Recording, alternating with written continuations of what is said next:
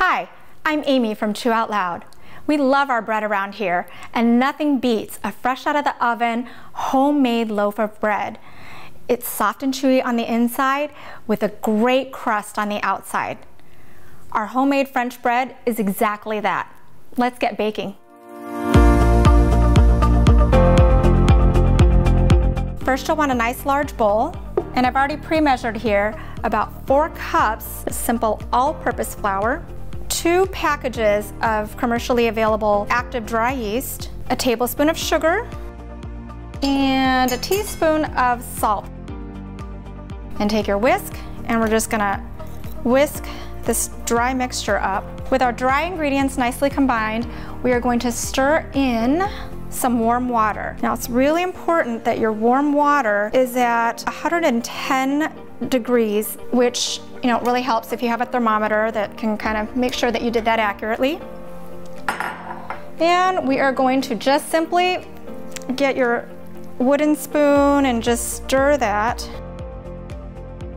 Okay, now once you've been stirring for a while, you can check your dough. If it seems kind of a little bit on the dry side, you can add a tablespoon of warm water at a time. Now you want to be really careful to only do 1 tablespoon at a time because a little bit goes a long way here. Now while you're stirring your dough, if you find that it's getting a little too sticky, you can sprinkle in a bit of flour at a time. And I'm just going to go ahead and get my hands in here because mine is just about ready for kneading. So once the dough has come together, you can kind of just get your hands in there and get a feel for the dough. Make sure it's a good consistency. Here we go. This is perfect. It is elastic and smooth, flexible, malleable, but not too sticky. So you're able to, pinch it, all kinds of things, but it's not gonna necessarily stick to you. So that's when you know it's the perfect consistency. And here's the fun part. Kneading the dough. Now a lot of people sometimes wonder how kneading works. It's not really a free-for-all dough smashing here. You want to pick up a corner or pick up the other side, opposite side like that, almost into a round. Then you're just going to smash that guy down.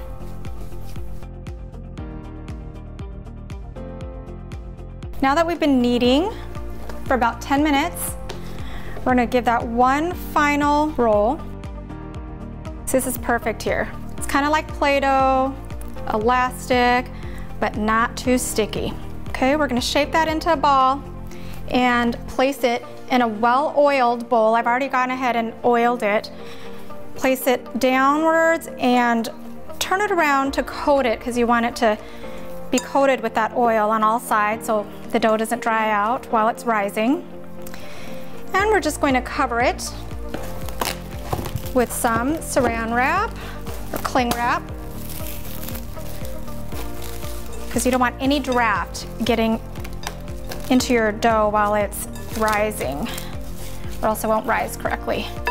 Okay, so wrap it nice and airtight and place it in the warmest spot of your home that you can think of. The warmer it is, the better and quicker of a rise you'll get. So we're hoping for a 30-minute rise here, but give or take 30 to 60 minutes approximately. You want to look for it doubling in size. So here's our dough. It has nicely doubled in size. Show you, and you can take a look here. It's beautiful. See how it's puffed up, double in size, and mine took about 30 minutes only. I had it in a really warm location of my home. 30 minutes was all it took. So again, the warmer your location, the better. One test you can do also is just to poke your finger gently down, and if it gives a little bounce back, you know it's ready to go. Okay, so we're gonna real gently here dump this out on our work surface. You want to lightly flour that work surface again so it doesn't stick. This is actually super fun. We're gonna punch it down. Now when we say punch it down, we don't mean like attack it. Just, you want to just punch out sort of the excess air there. Now, divide that in half. I'm gonna try to give it nice even half here, because each half is going to become its own separate loaf. So I'm going to put one piece to the side and the other half, I'm going to work with that right now. Again, just kind of dust your work surface so it's not going to stick.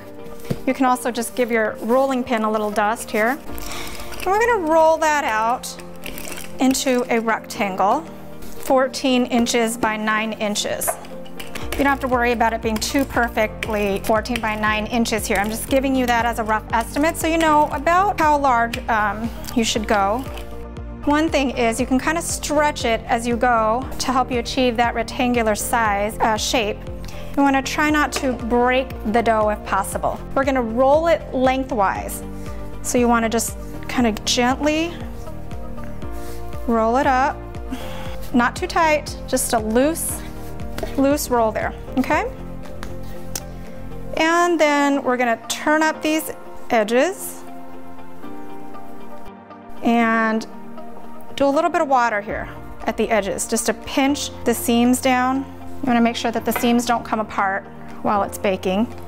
And we're going to place our loaf seam side down onto a rimmed baking sheet that is dusted with some cornmeal. We're going to take a super sharp knife and make some slits. You want it about 1/4 of an inch deep. Then I've got here an egg wash, which is just egg white and a bit of water. We're gonna brush that egg white on top. What this is gonna do is seal in the moisture as well as provide color to the exterior of your loaves. Okay, so we're gonna cover them just real loosely. Gently cover them and place them again in a draft-free, warm place of your home.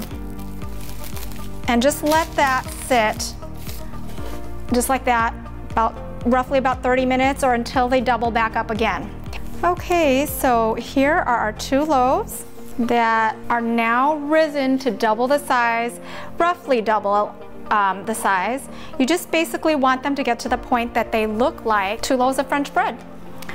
Now what we're going to do is we're going to place this in an already preheated oven at 375. So you should just go ahead and preheat your oven while your loaves were rising. That way your oven will already be set at 375 with the rack at the lower middle position.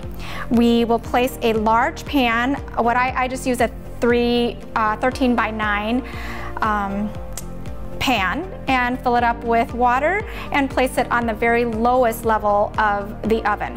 So that just gives your oven some more kind of like a steam and moisture so that way it keeps your bread nice and moist and not keep it from drying out. We'll go ahead and bake it at for 15 minutes and do a little egg wash kind of real quick in the middle there, and then continue to bake it for the final 10 minutes. And that'll be it, and you should have yourself some beautiful loaves of bread. Okay, you guys, this smells so good. Our freshly baked French loaves, homemade, fresh out of the oven, warm, and it's gonna be soft and tender on the inside and crispy crust on the outside. It's beautiful golden, as you can see, just gorgeous. And seriously, this house smells so amazing. You guys are gonna love this French bread.